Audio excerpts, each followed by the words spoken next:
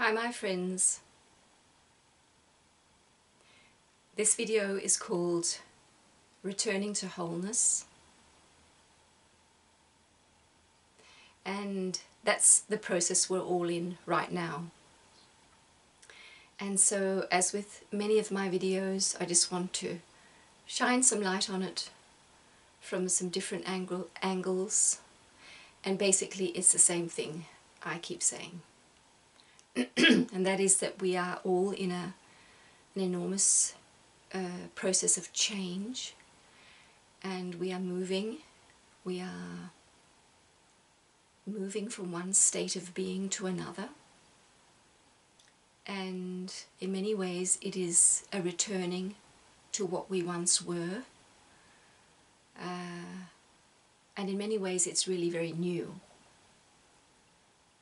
So life can feel very challenging, very strange, very difficult, and it can be hard to know which way to go and to really sense, is this the right thing I'm doing for myself? So I'm just going to go through just taking it all from 0.0 and just look at the basic things that I think are really important right now. So we are in a healing process, and we are also in a process of becoming whole again. Because once we were whole, and then we came to Earth and on this journey, which has lasted for thousands of years, and we went into this very, very dense place where we got to experience separation, and how everything really in life was fragmented. And it was so real that we believed it was true. And now we're recovering from that, that very, very difficult condition of feeling separate from everything, really. That everything is separate. So we're returning to the reality that everything really is whole, and that we ourselves are whole. So this is the change that we're in. And many of us are experiencing physical challenges, mental challenges, emotional challenges. Really, I don't think there's really anyone on earth who's not experiencing challenges right now. And so these little videos I make are really all about how can we embrace this process in the easiest way, really, and in the way that takes us the furthest, so we don't get stuck. But of course it's natural that we do sometimes get stuck, and that's just part of life. So we can call this a healing process that we're in, or a cleansing process that we're in. We're cleaning up all the old, releasing all the old that we no longer need, and returning to our wholeness. So everything that represents separation and pain and suffering and disharmony, we are releasing from our lives, and we're returning to just the purity and the wholeness of who we are. Not that we will become perfect, because we are human still, and life is never perfect on this planet. But we will feel that we become whole again, and that's really, really wonderful. So really, my message for you is very much just to remind you that although this can seem very difficult, we're on our way to something very, very beautiful. And what we're on our way to is actually already here. It's just a matter of sensing it. So we really are living in different realities. And one of the realities is that all this healing has actually taken place already. And that can seem strange because that's just different timelines. But it's really good in the different challenges that we have in everyday life to just remind ourselves that everything is becoming more and more beautiful. Every day, every moment, everything is becoming more whole. And this is all good.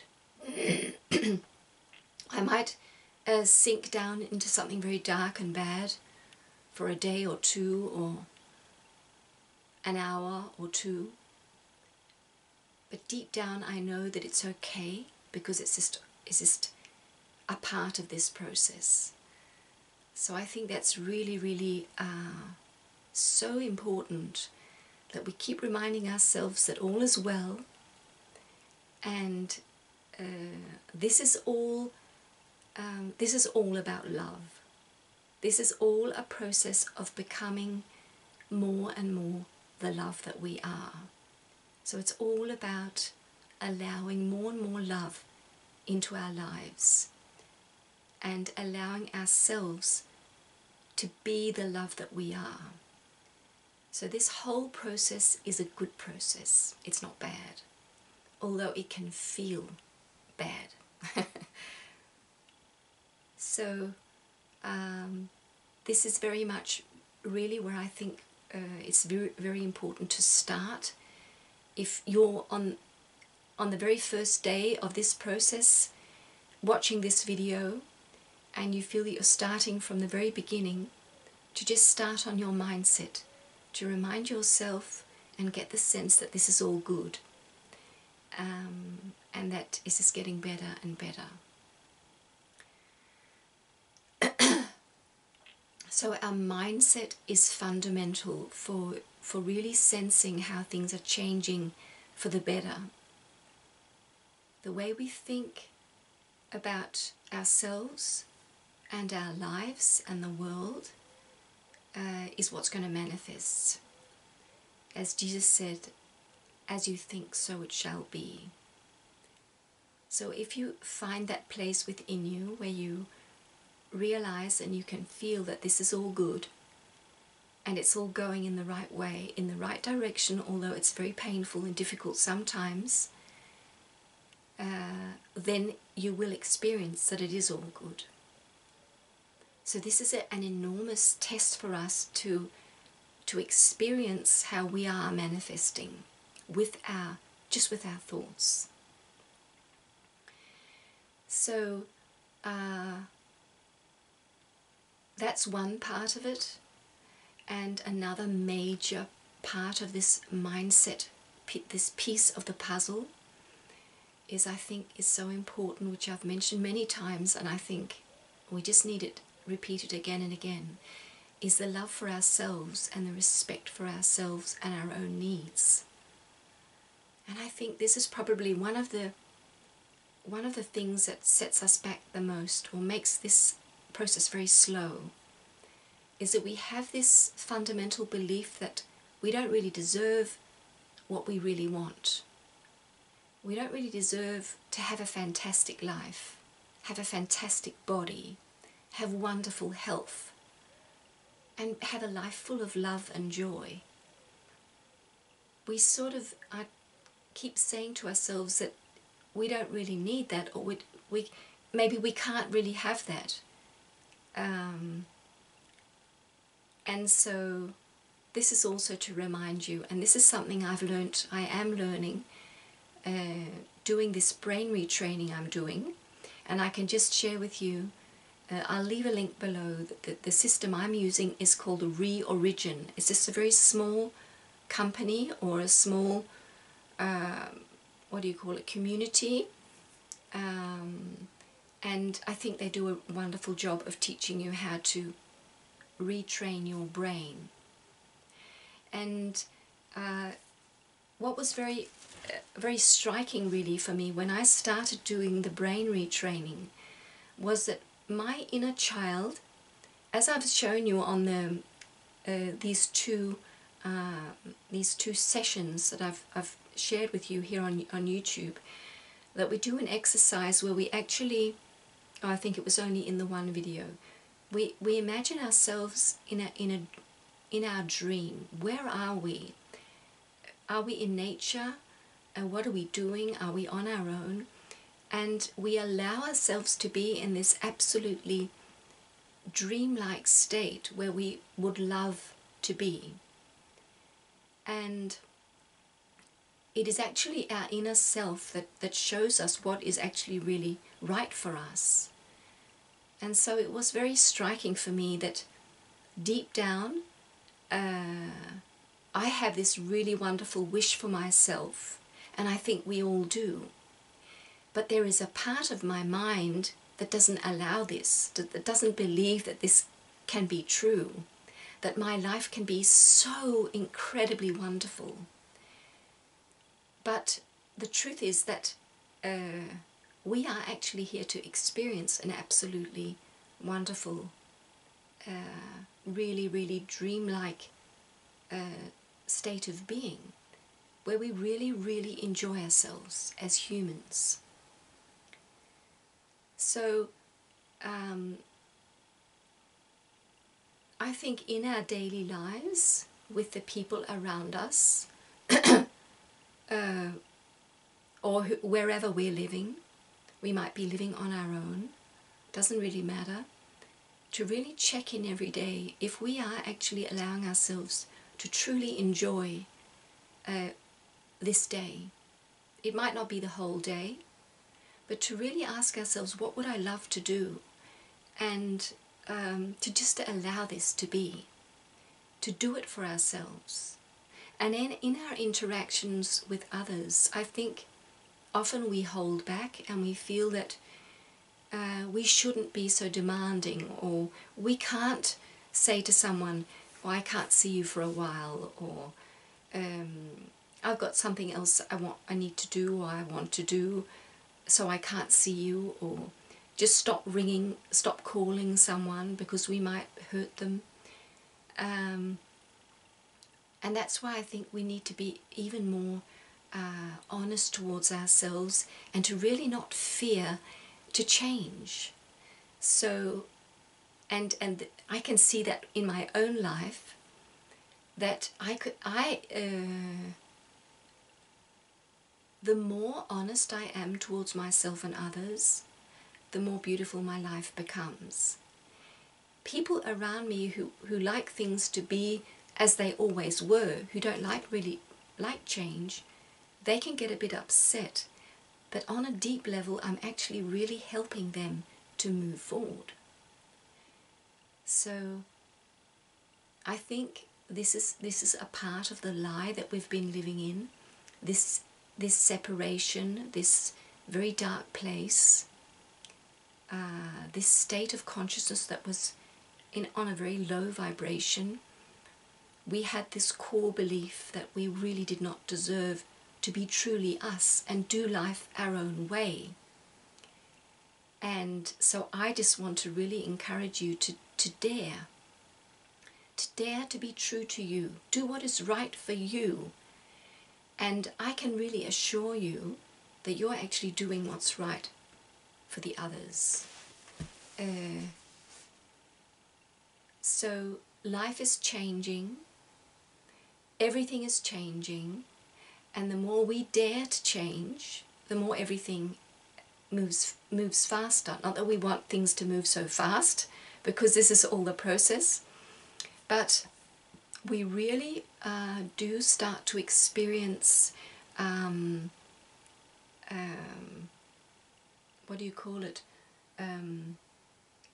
change that becomes a new way of life. So making new decisions based on what you really feel deep in your heart is right for you, although others think it's very stupid or very strange, that way ahead is really a good way to go.